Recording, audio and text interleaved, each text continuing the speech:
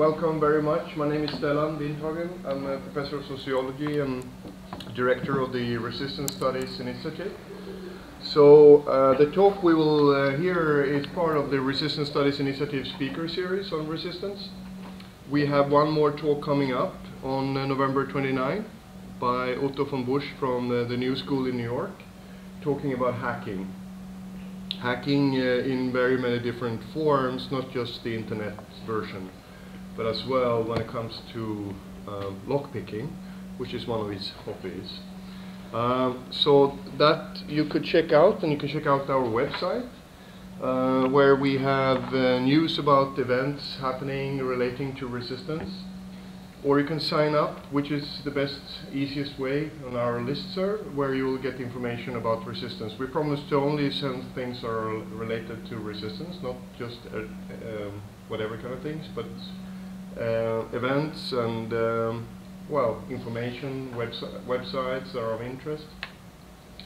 We also over there have some material, particularly our journal, the Journal of Resistance Studies, which is a unique one put out by us at the Resistance Studies Initiative 2 times a year. It's a peer-reviewed international journal focusing on unarmed resistance in all different forms, from revolutions to everyday resistance. So if you're interested, you can take, it's free to take a copy of the journal, but then try to promote it to other people. We're really in need of letting more people know that the journal exists and get subscribers. So lobby on your libraries and so on to get that. So here's the listserv to circulate. I want to say that we're taping all these talks, and it's only the speaker that will be taped, not the discussion afterwards, so don't worry about that. However, if you check out YouTube, our Resistance Studies YouTube series, you can find a lot of the previous talks that have been happening over the different years here. So that's a really good resource. We have other resources at our website as well that you could check out. All right, so I think that's enough of propaganda and information about the Resistance Studies Initiative. So I'm very happy and proud to have Professor Nusrat Chowdhury here with us today from Anthropology at Amherst College, talking about resistance in its paradoxes, how it's expressed in the crowds in Bangladesh. Yes. So I'm very curious to hear what you have to say. After about something, you say 50 minutes or so, we will have open up floor for Q&A and discussion. All right? Yeah, great. Thank you. I hope everyone also see that there are some things to take if you're hungry, and so just grab. The floor is yours. Okay, great. Thank you. Thank you, Stellan and Debbie, for inviting me and making this talk possible, and thanks to everybody else for coming. It's a really busy time of the semester, 2 weeks before Thanksgiving. This is when you need the Thanksgiving break. So thank you all for coming. This is a talk that's a little, I don't know how to say it. It's not just ethnography, it's not just a kind of literary analysis, not just theoretical. I'm trying to bring together different parts of the book that's coming out in a few months, called Paradoxes of the Popular, to give a sense of what I mean by the crowd, both as an analytical category and also as an ethnographic object of study. So the first half of the book, the first half of the paper is kind of situating the crowd in both literature and theory, and the second half basically draws on my fieldwork, particularly 2 very small ethnographic examples to make the point. So if it sounds a little disjointed, I'm sorry, but I wanted to give a sense of the book itself. So I'll read, and then we can talk more about it. And if you can't hear me at any point, please let me know. So in August 2006, a small township in northwestern Bangladesh became an unlikely focus of national attention. Tens of thousands of residents of nearby villages gathered at the center of Fulbari, about 180 miles north of Dhaka, the capital, to protest possible coal mining. Most of them were there to expel a multinational energy company, then called Asia Energy Corporation, that was planning the country's largest development project. 3 men were shot to death on August 26th in the confrontation between the paramilitary guards and the angry protesters. We're not discussing politics, we're discussing energy. One burns and the other creates. A local organizer joked loudly, deliberately it seemed, in order to be overheard. We were walking out of an activist meeting in Fulbari a few months after the agitations against possible mines became violent. The activists' comment at first sounded like a neat allegory of the heightened crises around energy and democracy, marking Bangladesh's entry into the 21st century. The young man's words, however, were more than a clever summary of the urgencies on the ground. They revealed a curious and counterintuitive valuation of energy, jalani, and politics, rajniti. Said with more than a touch of irony and loud enough for others to hear, the activists' words were especially telling within the stifling political climate of a nationwide emergency that was declared in early 2007. Protests in Fulbari that were interfering with the glib rhetoric of foreign direct investment and development were under strict state surveillance. Spies, or low-ranking agents of the state security apparatus, followed around a renowned public intellectual with whom I had tagged along on my first trip. As we were paying visits to the families of the wounded or killed in the 2006 shootings, the mobile phones of the organizers kept ringing. I counted at least 10 phone calls asking after my name and other coordinates of identification. A meeting at the local press club was abruptly adjourned because of a warning issued by a security agent who was hovering at the doorway to see us out. The freshly minted emergency power ordinance and emergency power rules banned any activity deemed political and allowed for arrests without warrants. Energy fit into a patently toothless rhetoric of sustainable development, but politics was suspect. Its seeming abjection had invited the military-backed technocratic government. One burns and the other creates. In everyday use, however, energy is what is supposed to burn, producing power as a valuable byproduct.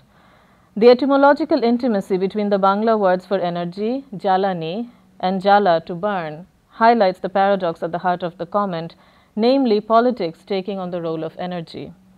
The former's once creative potential was now relegated to a natural resource like coal that was widely believed to forestall an energy catastrophe.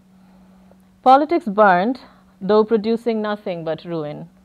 Talking about energy in the bazaars and tea stalls was acceptable, while political organizing around it was subject to state scrutiny and at times tough intervention.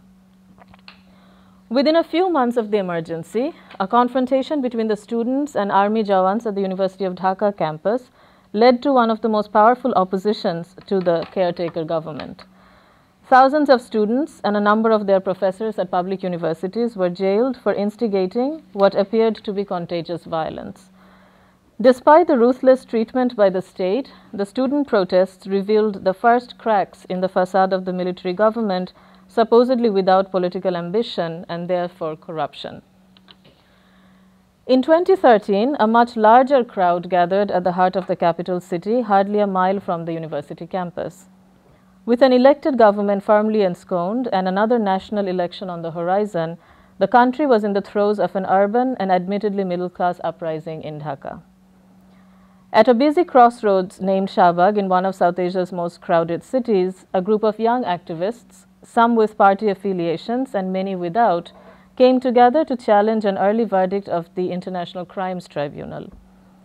The Awami League government that had assumed power in the wake of the emergency set up the ICT. It had vowed to try the alleged collaborators of the 1971 War of Independence as part of its campaign promises. A long time in the making, the legal body had been at the receiving end of both warm praise and trenchant criticism. Many rights advocates and family members of the victims of war crimes had been demanding fair trials for the individuals responsible for siding with the Pakistani state and committing or abetting in war crimes. They saw in the founding of the ICT justice long delayed. The actual workings of the tribunal, with its various procedural loopholes and allegations of political appointments, made it one of the most controversial governmental steps in recent memory. All three uprisings mostly took shape outside of party political structures. The scope of the protests was not delimited by organizations or institutions. They have been public in the sense that they took over public spaces for their articulation. In this, they have been formally akin to some of the spontaneous assemblies that dotted different parts of the world this past decade. The protests in Bangladesh, whether against corporate capital, land grab, military rule, or war crimes trials, defied easy labeling, their form and content veering between progressive, secular, patriotic, religious, reformist, violent, radical, and reactionary. As bookends to the Fulbari Coal movement, the student dissent during the emergency and the protests that came years later in Shahbag highlight the scope and the constitutive paradoxes of popular sovereignty in Bangladesh. In this paper, and the larger book of which this is a part, I foreground paradox at one level to account for these historical and sociological contingencies that have generated a curious mix of optimism and despair, a distinctively post-colonial combination where the early zeal of anti-colonial nationalism has been routinely banished to the waiting room of history. At another level, I do so in order to attend to the foundational contradictions within popular sovereignty, of which the crowd is an exemplar. The paradox of peoplehood begins with the very act of representing the people, which has always been a fiction. Its very existence required a suspension of disbelief. Edmund Morgan has shown in the seminal Inventing the People. And I quote him, "Before we ascribe sovereignty to the people, we have to imagine that there is such a thing, something we personify as though it were a single body, a collective entity more powerful and less fallible than a king or than any individual within it or than any group of individuals it singles out to govern it." The shift in cosmologies which made possible a transfer of power from the king's two bodies to the people's two bodies sustains a number of contradictions, such as the fact that the people are actual subjects as well as fictional sovereigns, and that not anybody, or mere people as Morgan would say, can constitute the people. Its sovereignty must not be confused with the unauthorized actions of individuals or of crowds. Still, protesting crowds have been the media of meaningful change in the democratic culture of Bangladesh as in many other places. The effects of these political collectivities spill over the boundaries of well-defined political projects. Established power and its opponents harness crowd potential, even as it frequently betrays both. As an agent of politics, the crowd has been the much-touted nemesis of the people and the public in scholarly treatises on democracy and public life. Theories of popular sovereignty in the Marxist or liberal normative tradition, as well as their critiques, are dotted with a figure whose energy surpasses the demands of democratic politics. It is at once a force to exploit, an entity to denigrate, and more often than not, a symptom of shifting social and political conditions. Jodi Dean voices a familiar leftist lament when she says that by reducing autonomy to individual decision, we destroyed the freedom of action we had as a crowd. And yet, Dean admits to the crowd's constitutive volatility and its limited freedom in becoming a possible unit of politics. Even when the crowd's breach of the predictable and given creates the possibility that a political subject might appear, and this is Dean's words, the crowd, instead of having politics, can only be an opportunity for politics. In the long durée of writings on the political, the crowd is a permanent fixture against which the acts and utterances of the people are defined. Popular politics in South Asia, be it revolutionary or nationalist, has long relied on the power of the crowd, as have counter-revolutionary forces from the colonial to the contemporary. From vibrant rallies that rouse mass affect to oppositional tactics of hurling homemade bombs to kill as many ordinary commuters as possible, the crowd is both a solution and a scapegoat, and in that sense, a true political pharmacon. Indeed, in Bangladesh, crowds, michil or processions, and political gatherings have played formative roles in the origin story of the nation. The crowd at Sheikh Mujibur Rahman's speech at the Ramna race course in 1971 is a significant part of national folklore. Nearly 1 million people had assembled on the afternoon of March 7 to hear the leader. They chanted Joy Bangla, victory to Bengal, and waved lathis to signal their readiness to fight. The event that was led by the future first president of Bangladesh was a grand moment of declaration where the boundaries between popular demands for independence and constitutionalism were blurred to produce one of the most iconic moments and sound bites of East Pakistan's struggle for nationhood. Mahmudul Haq's novel Jibon Amar Bon, Life is My Sister, which was published in 1972, starts a few days before Mujib's landmark speech. The war begins and ends within the Bangla novel, which is narrated in the third person. Jibon Amar Bon is largely about its central character Khoka's struggle to make sense of the events that were sweeping away the region and with it a whole generation. It is a tale of the main character coming face to face with what he likens to a force of nature. Khoka calls this unreflexive, uncouth and hysterical entity by the name Janota, which is the Bangla term that I'm using as an equivalent for the analytical category crowd in English. So I'm quoting from the novel. To Khoka, what was until then a skinny word wrapped in the wispy feathers of 3 letters, like Doita, beloved, Jamini, night, or Modira, wine, is suddenly spreading across the city in thunderous explosions, Janota. At the outset, Jibon Amar Bon is a story of a 22-year-old college graduate casually ignoring the political urgency of his time. His family's bougainvillea-covered house in the East Pakistan capital and collection of books bespeak upper middle-class comfort. His friends are young men with whom he studies, smokes and drinks, and argues passionately. There are also a few women, specifically a married lover, but others too, whose advances he lusts and loathes. Khoka tries his best to keep them away from his younger sister Ronju, the space of innocence in his life. Khoka doesn't recognize the power of history amidst which he finds himself. His deep disgust for any sign of its strength makes Haq's novel an unusual document of Bangladesh's birth. It is, however, an ode to the crowd as a political actor in the event of national independence. Janota, not Khoka, is the motor of history. When Khoka ignores the rumors of a military attack on civilians, or when he mocks the spark of nationalism in his friends, he denies the Janota sovereignty. He fails to see reason in those who are occupying the streets, demanding political rights, or fleeing the city en masse. Khoka himself is fleeing the crowd throughout the novel. Its dialectical movement forward ends in tragic synthesis. The crowd stampedes an ailing Ronju, his younger sister. She was his only surviving kin, whose adolescent innocence kept him sheltered from the riffraff of the outside world. The charging crowd was the same Janota whose power Khoka had denied all along. At the end, it also sweeps him away, literally, when running from an advancing army. We see glimpses of the paradoxical nature of popular sovereignty in the long internal soliloquies of Haq's protagonist. It's not easy for Khoka to go with the flow like the others. The whole business of politics, or Rajniti, to him is utterly gorgeously slutty.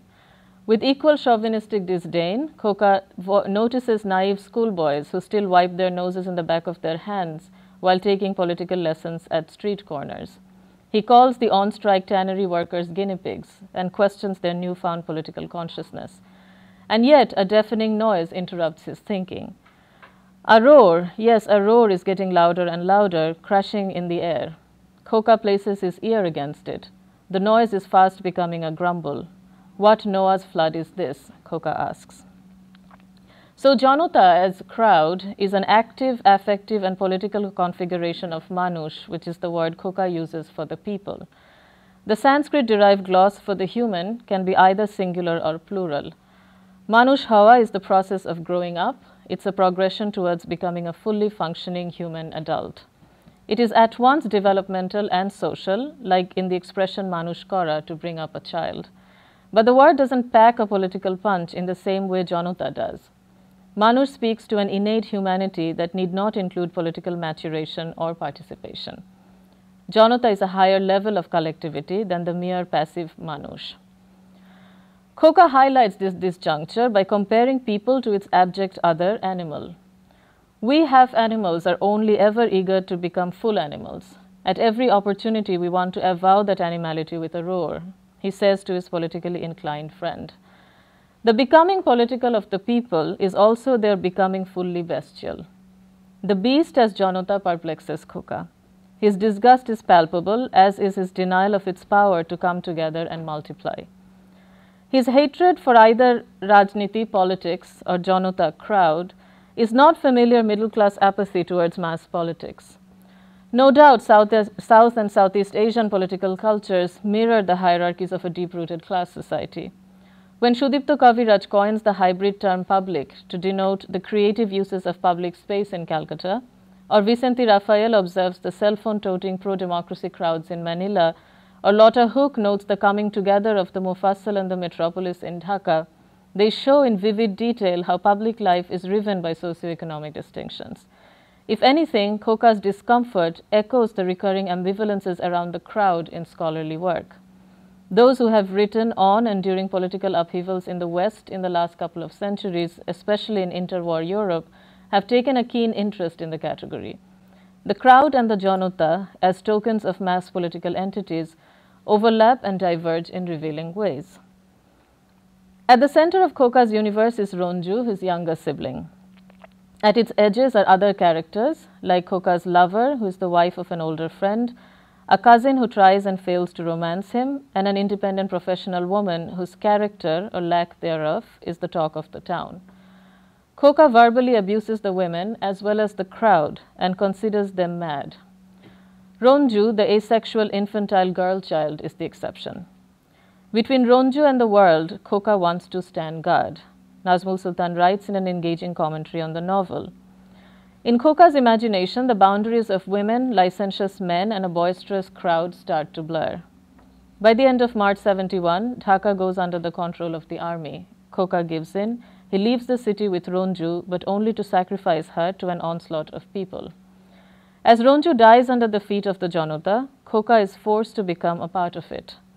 All he wanted was for Ronju to live, but Khoka doesn't know that that's where he is wrong. This desolate country would never give Ronju the sole right to live, he soon learns. The Michil, or the procession, and the crowd has a catalytic role in another piece of fiction from the mid-1970s. Ahmed Safa's well-known novella, Onkar, the Om, reaches its climax in 1969 and, like Jibon Amar Bon, unsettles a rehearsed story of Bangladeshi nationalism. Here, too, the march of an insurrectionary crowd coincides with death. The relationship between the two is less direct, though equally poignant, as in Hawke's novel. Omkar begins a couple of decades earlier with the reminiscences of its unnamed narrator. Unlike Khoka, this young man is of modest means. He owes his livelihood to a rich and hawkish father-in-law who is as good at defrauding others as in being all too familiar with the military regime. It's his mute daughter whom the main character marries in exchange for a job and a comfortable life in the capital.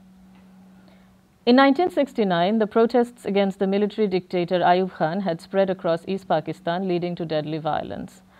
In the political trajectory of Bangladesh, 1969 reflected the most congealed form of contentious politics. For the first time, Bengali nationalism became a primary motive in the mass agitations that were gaining steam in East Pakistan and successfully joined forces with insurrectionary left politics that led to the toppling of Ayub Khan. The People's Uprising became a precursor to the war that broke out 2 years later. Asad, a student leader who was killed at a rally in 1969, is now considered one of the first martyrs of independent Bangladesh. These were restless times. Mujib was in jail. Processions were everywhere. The protagonist narrator of Onkar embodies this restlessness as he shifts his gaze away from the posters on the walls and towards the sky. He keeps to himself, though unlike Khoka, more in fear than disgust. Every little thing makes him nervous. Yet he knows he has been deluded. Someone as inconsequential as he could never be the target of the hatred and anger of the thousands. He says, "I cannot stand processions. I lose my hearing as soon as I catch the noise of slogans. I lose all perception. It feels as if the procession goers are hitting me with 1,000 sharp arrows. As soon as there was an incoming Michil procession, I would shut the doors and windows by habit." While he covered his ears, it was his wife who opened the doors and windows at the first hint of a marching crowd. She struggled to understand what was being said. The sound of a Michil was a magnet to her inner being. Noises burst out of her without provocation, while an uncanny presence took over her body. One day when a procession was approaching their house, her happiness was palpable. She moved to its beat as if possessed by a jinn. The pieces of words that she struggled to form, which used to come out as little cobblestones, now rang different. A realization hit him. She too was trying to utter Bangladesh that wafted in from the procession. With a sudden jolt, his mute wife leapt up. No sooner had the first intelligible word, Bangla, came out, she started bleeding in the mouth and fell unconscious on the floor as if something inside her tore into pieces. I stare at the stains of fresh blood on the floor and at my unconscious wife, and the only one question comes to my mind: whose blood is redder? Is it Asad's or my mute wife's? Safa writes in the last line of the novel. Both stories then end in cathartic sacrifice. The sacrifice, albeit accidental, is of the self for the sake of the collectivity. The two female characters are tragic victims to what Safa calls the storm of time. While Khoka's sister is killed by the crowd, the mute wife manages to echo the crowd by uttering her first meaningful word, that is the proper noun of a yet-to-be-born nation. The two male protagonists, their self-appointed guardians, realize the urgency of history too late and lost what to them was the most treasured. Their inability to see the power of the crowd cost them dearly. The role of the feminine in the narrative resolution of the stories demands a closer look. An obvious place to start are the concerns over female hysteria and the beastly behavior of the crowd that hover over notable 19th and 20th century writings on the masses. Sigmund Freud and Gustave Le Bon have famously taken a psychosocial approach to understanding the popular. In Group Psychology and the Analysis of the Ego, Freud engages with Le Bon's influential late 19th century text that elaborates on the hysterics of the crowd. The crowd is compared to the so-called primitive, the infant, the barbarian, and the feminine. In other words, the quintessential markers of the other of Western rationality. The mass, it would seem, has always been the eclipse of reason, an enemy of a well-ordered police. There are still important differences between the two famous decoders of crowd psychology. The category in Le Bon and Freud's studies doesn't necessarily denote the same thing. Freud's crowd, compared to Le Bon's urban working classes, is a far more encompassing epithet. The opposition posited between the crowd and the individual, the former being the bearer primarily of passion and the latter of reason, is more complicated in Freud than what first meets the eye. The crowd here is not the antithesis of individual rationality. Rather, individuality is an effect of repression, sublimation, and inhibition of psychic drives. As Jacqueline Rose would later say of Freud's work, we are peopled by others. The crowd and the individual, therefore, are one and the same. The former is a window onto a society not yet encumbered by power, where institutions or authorities have not stabilized human passion. On the feminine, however, Le Bon and Freud's voices are more in concert. Passions supposedly drive women. Passions are also the constitutive elements of crowd action. In losing oneself in the crowd, one indulges in feminine behavior that is out of control. Individuality is a masculine phenomenon and the masses a feminine one, Fredrik Jonsson adds when commenting on what he calls the stock item of mass psychology and its fascination with the crowd. The question of gender and crowds offers an added challenge when posed from the vantage point of South Asian public political life. Within the sizable expanse of South Asian studies, one finds a quintessentially masculine, if not male-dominated crowd. Sociologically speaking, the South Asian crowd and its imagination don't easily line up with the gendered thinking that has informed classical European literature on the masses.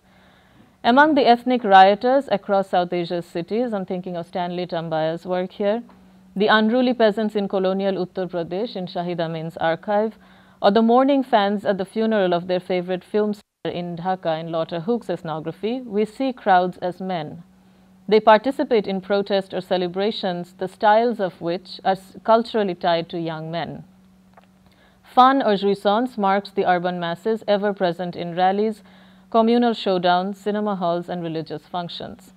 They enjoy certain comfort in and control over public space that are not available to many women.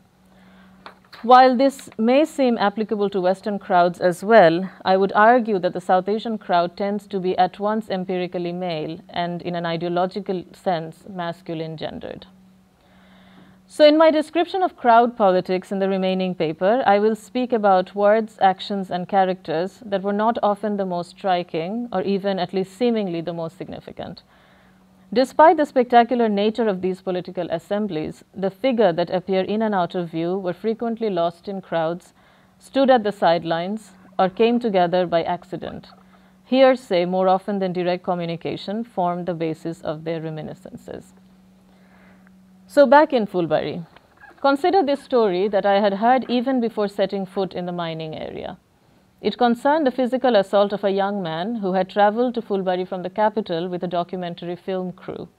He was the younger brother of a well-known filmmaker who had sent his team to gather footage of the protests that flared up in 2006. While shooting the film, he was unsuspectingly sporting a T-shirt with the logo of a film festival with the word Asia in it. Asia, by then a name familiar due to the presence of Asia Energy, the energy company, was enough to anger the crowds. They attacked the man on suspicions of working for the company. Influential activist leaders had to intervene to save him from public wrath. Later, when I spoke to a woman who was a part of the crowd, she remembered vividly, "We would have killed him. The situation was such that we would have killed him. If each one of us had hit him, he would have been dead." I asked her if she had seen the T-shirt, to which she replied with equal excitement, "Yes, they looked like they had no life left in them.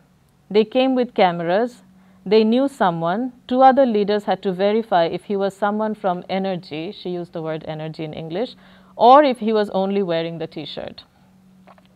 The same sign that was found on an outsider's clothing was also familiar as the corporation's logo. The crowd that vandalized the company's office and attacked its employees had located on the body of an urban youth a dangerous icon, which was not read the same way by all, if read is at all the right verb in this context. The woman confirmed seeing the T-shirt, but most likely didn't know the meaning of either Asia or Energy. She used Energy in English as shorthand for the company's proper name. Together, these words and actions cohere as what I describe as imperceptible politics. This is the politics that arises from the emergence of the miscounted, and I'm quoting, "those who have no place within the normalizing organization of the social realm." Attempts to harness and work with these imperceptible potentials are generally misrecognized and translated into the given terms of representation. The concept, imperceptible politics, also has significance, I believe, for understanding political crowds. It is no mere coincidence that mobility refers to movement, but at the same time to the common people, the working classes, and the mob. The escape of which Papadopoulos and others write is surely about dissent and construction, but it's not, or not always, resistance. It is comprised of everyday, singular, unpretentious acts of subverting subjectification and betraying representation, a strategy that cannot be reduced to one successful and necessary form of politics.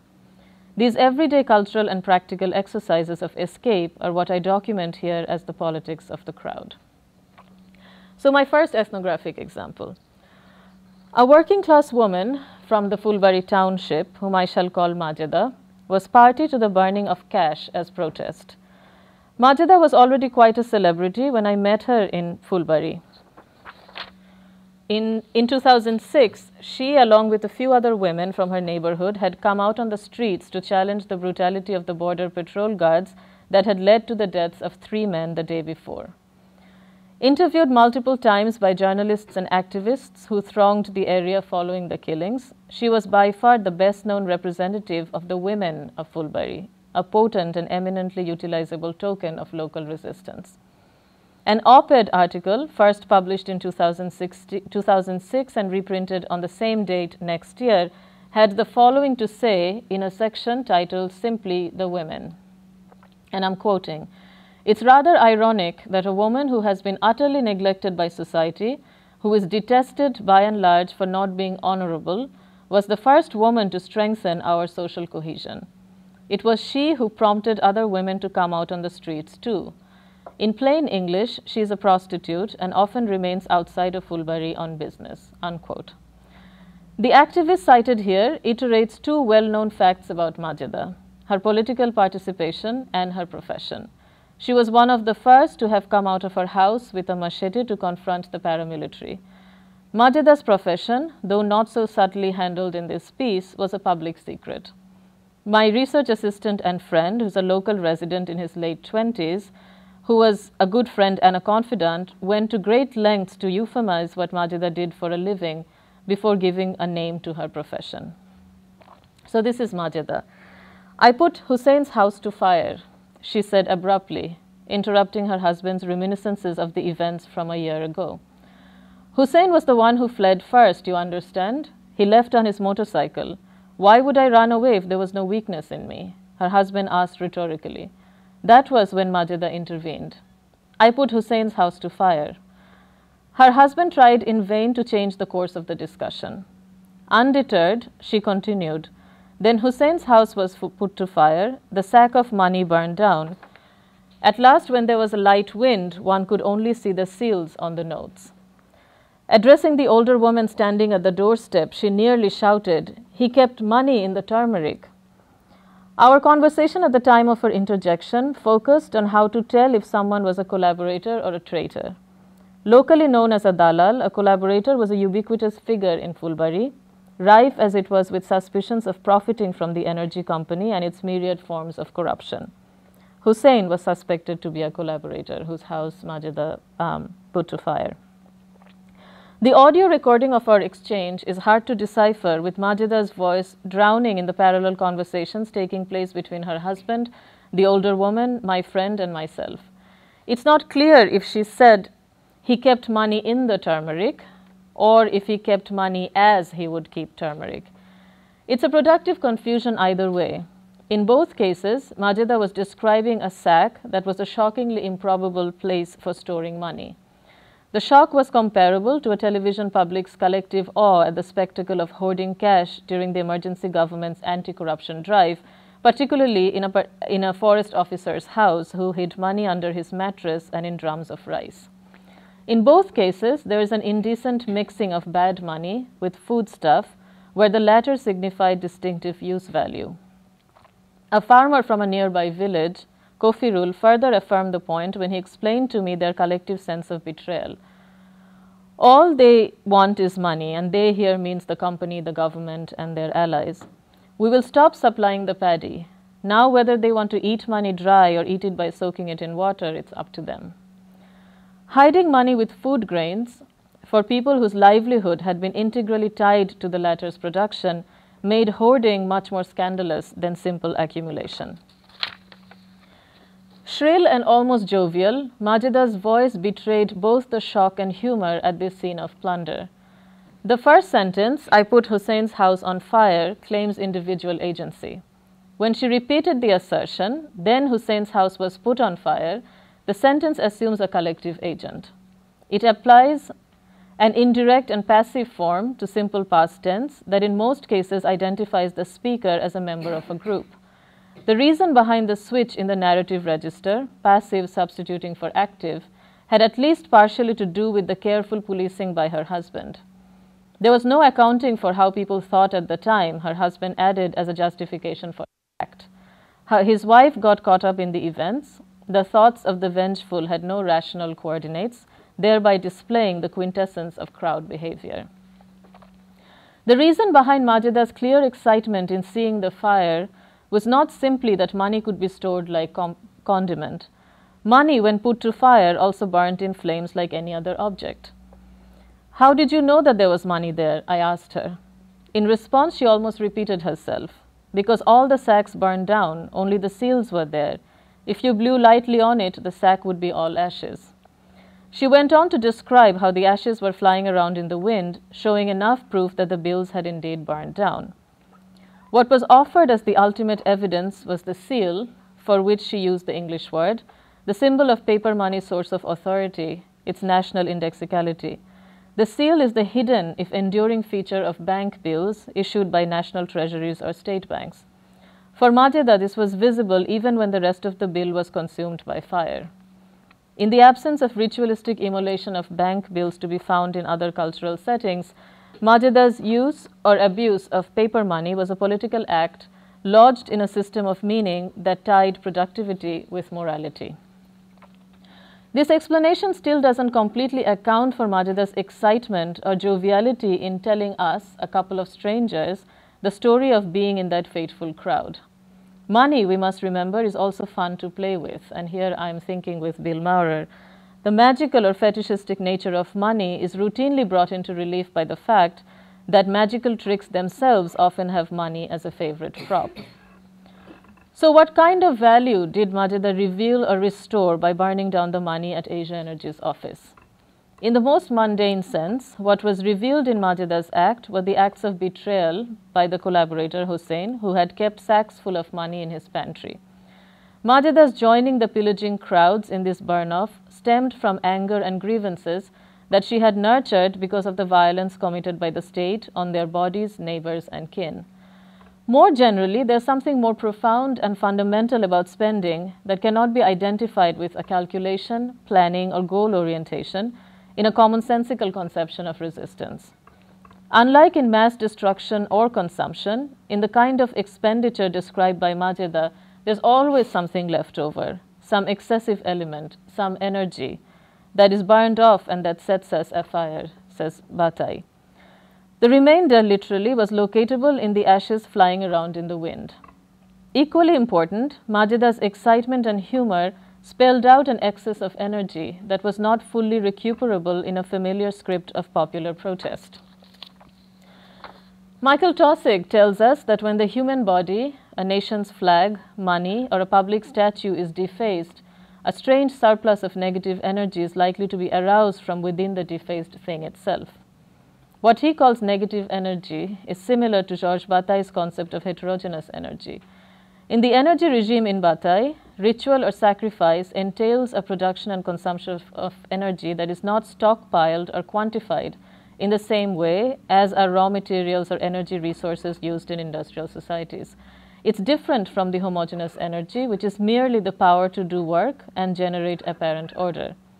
The energy stored in and released from a strip-mined mound of coal, for example, is qualitatively different from the bodily energy discharged at the contact of an eroticized object. Money, no doubt, falls into the category of potent things that can be defaced, as do many other symbols of state power.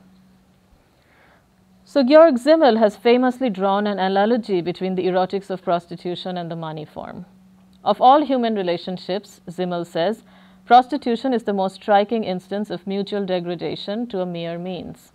This is the most fundamental factor that places it in a historical relationship to the money economy, the economy of means in the strictest sense. This is Simmel. This particular episode from Fulbari adds a different meaning to the so-called isomorphism of the two. No more a mere means, Majida's burning of cash elevated both her and the money she had burned from their purely generic content, another common feature Simmel identifies between currency and prostitution. Their individual distinctions were produced anew by an act through which the identity of the collaborator was sealed, while that of Majida's was refashioned. She transformed and transcended her previously established role as a public woman, albeit as a part of a crowd whose ability to reason and efforts at seeing was suspect. Caught in the midst of an emergent crisis of representation, when allegations of collaboration saturated the public sphere, through this collective act of plunder, Majida created value as an individual as well as a member of a protesting crowd. So I move to my second example. When I had asked Majida about how she became involved in the movement, she said it was only because she saw a local patron being beaten by the police. In other words, she said her entry into politics was accidental. It was a sister's duty towards her brother, she said. As an analytical framework, accident provides a particularly vantage point from which to appraise how and why Majida had become a powerful token of Fulbari's revolutionary women. The recuperation that had happened in her case, however, was continually denied to another person whose life was also tragically and accidentally tangled with the same events.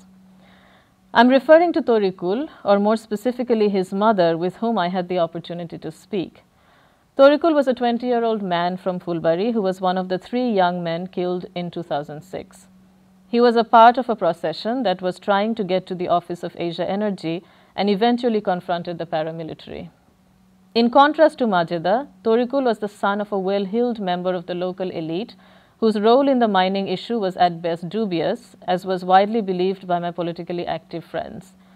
Among Fulbari's elite, local government officials and big landholders and business owners were mostly supportive of the mining project. Poor peasants, often with little or no land, small traders and laborers such as Majida or her husband, and some indigenous groups opposed the mines due to the potential loss of land and the insurmountable problems they generally face receiving compensation in the absence of proper documentation and powerful kin or patrons.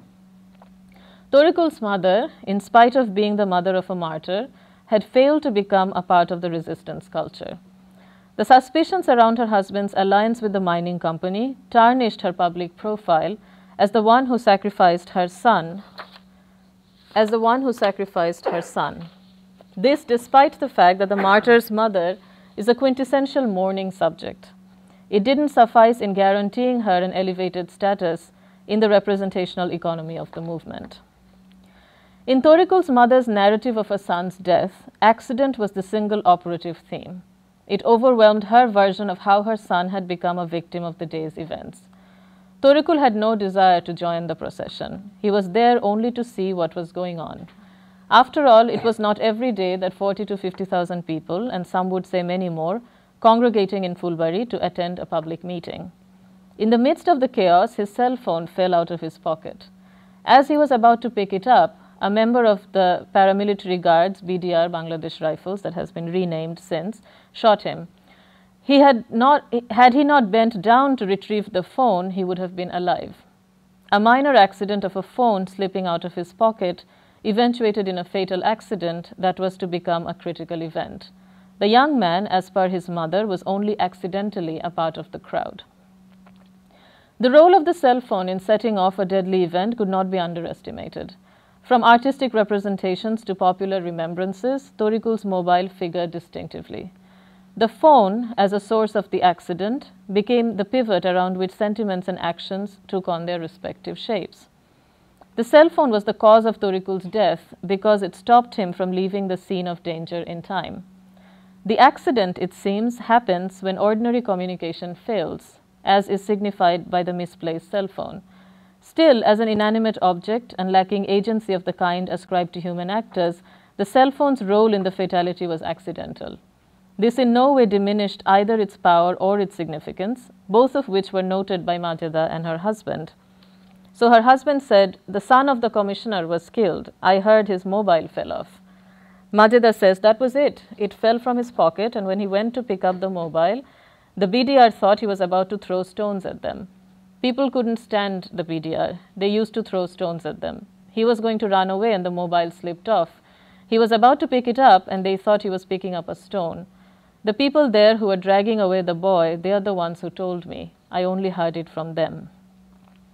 Like any accident, Torikul's death too was a culmination of missed cues and misrecognitions.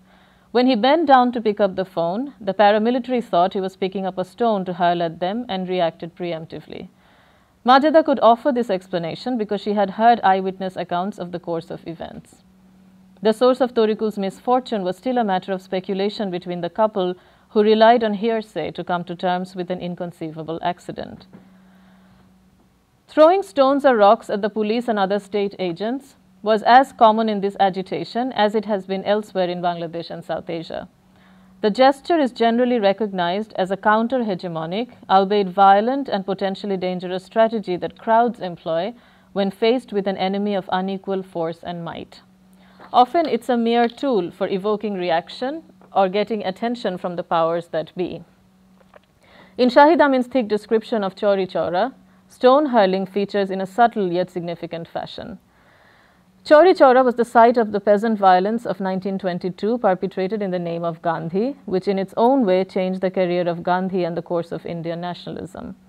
Dissimulation was at the heart of that incident as well.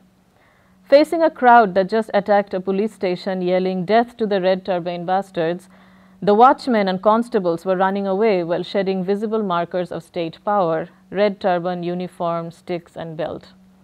So this is, I'm quoting from Shahid Amin. Siddiq ran for another 6 miles to the next police station and filed the first report on the riot. Badri scurried out half-clad and picked up a fistful of stones to appear like your average rioter. Jiyodhan threw off his uniform and turban and went out with stones in both hands, pretending to be one of the rioters and calling out, "Hit him, hit him." Fulbari's Torikul, however, was no average rioter. Devoid of any express political will, according to those who outlived him, he was a bystander who got caught up in the motions and was in a hurry to leave. The simple act of picking up a phone looked like it had a subversive motive. The accidental seemed intentional and in turn solicited violent intervention. As Majida's husband pointed out, Torikul had a more privileged social standing than most of the people who were a part of the protests. This made his death less than ordinary. A young boy of a rich father could only find himself in the middle of this stone-hurling crowd by accident. It had made his death all the more tragic in the eyes of Majida and her husband. The line between death and martyrdom is rarely settled. From the unintentional martyrs in Palestine who were killed while carrying groceries or looking out the window, to the suicide of Muhammad Bouazizi, the fruit vendor in Tunisia, the making of martyrs often has little to do with their own intentions. As the crowds in Tunis, Tahrir Square, or Fulbari for that matter have made evident, martyrdom is ad hoc, improvised, uneven, contentious, and precarious. Had Torikul survived unscathed from the day's events, had he been able to come back home like thousands others, would Torikul have become conscious of a coherent political project? It's impossible to know whether and how this curiosity and attraction to spectacle would have set the stage for future politicization. Beyond his mother's lament of his untimely death and the ascription of martyrdom and retrospective inclusion of Torikul in the core script of the movement, one can only speculate the possibilities that exist in such exposure to situational convergences that may and indeed have led to political awakening for other people in other places. The interpretive possibilities raised in the thematic of the accidental demand that we take them seriously. Rather than symptoms of deeper truths, they are constitutive elements of a culture that makes itself known in this space of contingency where things happen. What the discourses of accident also offer is a fresh way of thinking about the affect and intimacy of crowds. It gives us a renewed appreciation for the way ordinary people, such as Majida and Torikul's mother, experience the political structures of global commerce and the state through sensation, emotion, and personal experience. The impersonal and excessive nature of crowd politics, as we have seen, also generates intimate moments through which politics is embodied and performed by those on the fringes, bystanders like Torikul and those quote-unquote disreputable like Majida.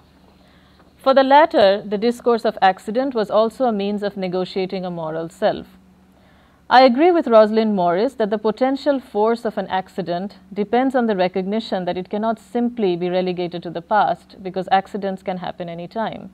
Accidents, as Morris admits, may not be the model for radical politics, but surely if my ethnographic accounts are anything to go by, recognizing them as accidents can be the ground on which a progressive political future may very well be envisioned. In this understanding of the political, resistance extends beyond insurgencies and public unrest and into a state of mind where affect and accidents converge with powerful and lasting effects. Doing so is not the same as rehashing some hoary revolutionary myth about the crowd.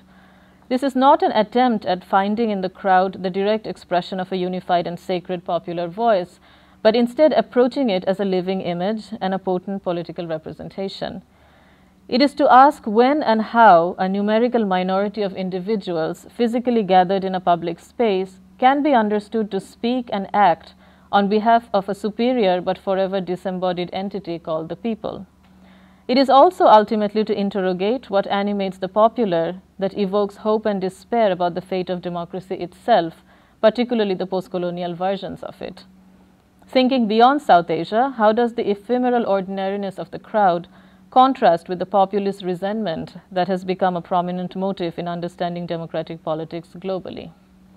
What happens then when we start with the crowd and the possibilities of politics that it opens up or forecloses as constitutive of not only South Asian political modernity, but understandings of publicness everywhere?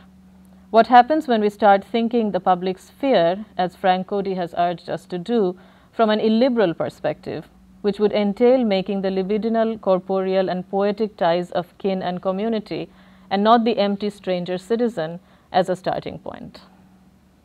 I guess that's a question with which I end. Thank you. Thank you.